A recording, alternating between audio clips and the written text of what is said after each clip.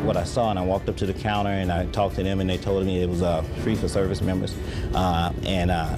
that was a no-brainer for me. So Clemens for us is pretty much a godsend. My wife deployed, she wasn't worried about where I was going to take Brian because we had Clemens. And for him to be able to come here, eat breakfast and lunch, and I mean, I'll tell you, it's just been a blessing.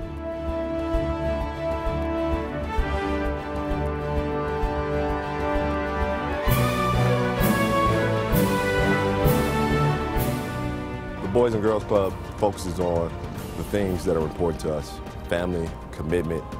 I think the Boys and Girls Club has always been a positive influence in America too, so I just want to say thank you